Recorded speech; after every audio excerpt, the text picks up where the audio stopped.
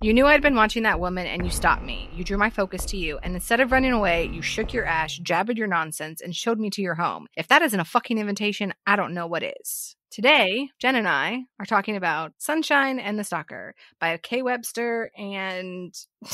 Who's the second author on this? This is horrible. Dani René. Dani René. Okay. I'm going to go ahead and start this one. And I'm going to say that I understand why this book is not on K. Webster's website, because it's trash. She knew it was trash, or she just put her name on it to help the other person, because there is no fucking stalking in this book at all. Him saying that he's been watching her because he lives in the hotel across the street is not the fucking same thing. I was expecting him to stalk the main female character. And he didn't. You can't have stalker in the title and not be a stalker. Like, I'm just sorry. That's against the rules. I mean, technically, he is still a stalker. He's just didn't actively stalk in this book. And he would have stalked her if she'd given him a chance. But she was just like, all right, we're going to go with it. I'm starved for affection and attention, so this creepy-ass man is totally fine. I did not realize how short it was. Yeah. Because then all of a sudden, I'm at the end and I'm like, wait, what the fuck? Yeah. Like, it just started. Yeah. It literally just started. Mm-hmm. And then it was over. And I was like, did chapters fall out of my Kindle? Like, where did they go? That's funny. I had the same reaction when it happened. I was like, was it supposed to be? Is it supposed to be this short? And I went to Storygraph, which is where I document all of my reads, and like looked at the reviews. I was like, yeah, it's only because it's only 168 pages, I think. I don't even think it was that long. It felt like a blink. Like it was like 2 chapters and then it was done. What they should have did is that they should have separated and there should have been a gap of years and then they come back together. And then he's been stalking her that whole entire time. Yeah. That would have been super sexy. But I feel like we're already dealing with a pretty decent age gap because he's, in his 40s and she's just now 18. I don't like when they put ages in books. Like, let's just leave it up to the imagination. Just say a woman and then describe her. And then you just make context clues of, oh, she might be in her 20s. Oh, she might be in her 30s. But we don't know because we don't know her birthday. It's fine. Mm-hmm. Let's make it up in our own head. Whatever. I was just upset. I was expecting it to be better because I hear nothing but great things about K. Webster. Nothing but phenomenal for dark. And I didn't feel like this was dark at all. No, it was not dark at all. Nothing happened except for she invited a stranger into her house, which people do that shit all the time. Yeah. I have nothing else to say about it. I mean, I feel like, okay, so here's what I didn't like. And really, it goes back to it just being so short. I feel like we get no backstory on him, so we don't know why he is the way that he is. You know, he keeps talking about how he's fucked up and he's this, that, and the other. And it's because of his dad or his parents or whatever. But you don't get any context at all. Mm-mm. You know, and yeah, if you are looking for a very fast read because you have nothing better to read, then you should read this maybe. I could probably give like 5 other short stories or novellas. Yeah.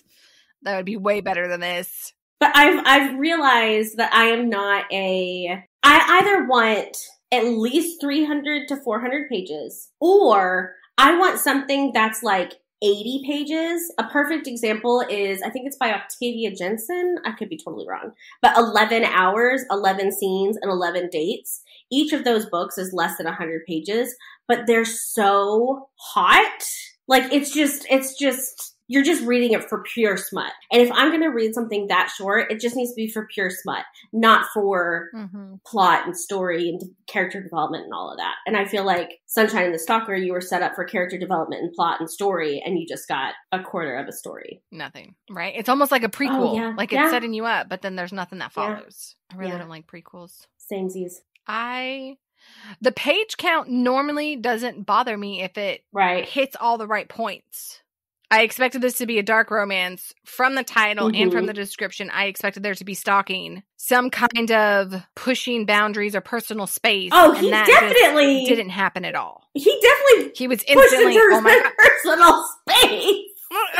No, as soon as she saw him and told him about the other Olivia, she put an imaginary leash on him and dragged him all the way up to her apartment. There was no pushing boundaries.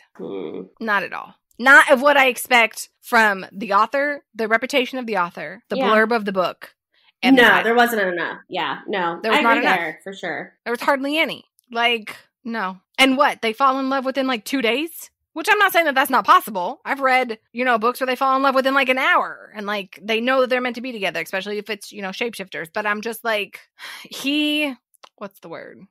For somebody like you're saying who's so fucked up and have all of these issues that all of a sudden in such a short span of time, he completely changes who he is. I don't know. It just bothered me a little bit. Like, I feel like there needed to be more of a push and pull than him just sending her away in that morning and that evening he comes back and he's like, oh, I'm a completely different person now. You've changed me. I don't think he was a different person, though. I think he was the same person. I mean, he still had the stalker tendencies. He still was a bit of a dick. He still had to dominate her, wanted to quote unquote break her, but she was up for the challenge and kept giving him as much shit as he gave her. I don't know. I just felt like it was all talk, no action. I can't think of, besides like the few quotes, and like the color and like the throat scene or whatever. There's nothing really I liked about it. No, I agree. I mean, I didn't hate it. I didn't like it, but yeah, it's like an hour I'm not going to get back. Yeah. I could have been reading something else. I agree. Are we ready to rate?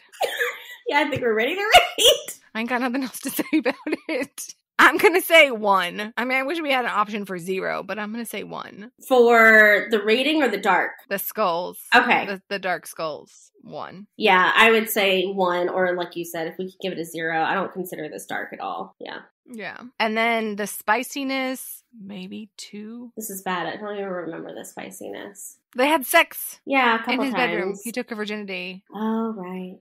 Yeah, we can go 2. Because I don't remember like anything crazy. And then the overall rating is a 1. I'm gonna give it a.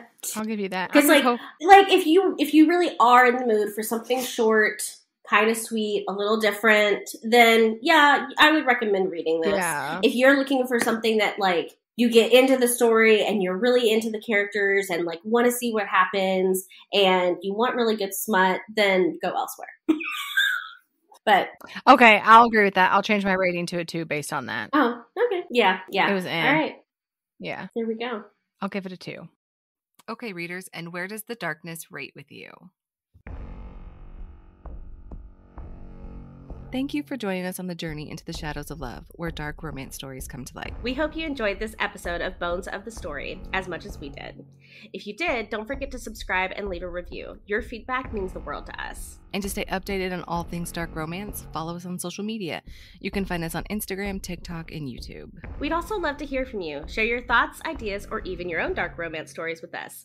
Drop us a line at bonesofthestory@gmail.com. Remember, our next tantalizing episode is just around the corner, so keep your hearts open and your senses sharp. Until then, embrace the darkness and let the stories continue to stir your deepest desires. This is Misty and Jenn, signing off from Bones of the Story.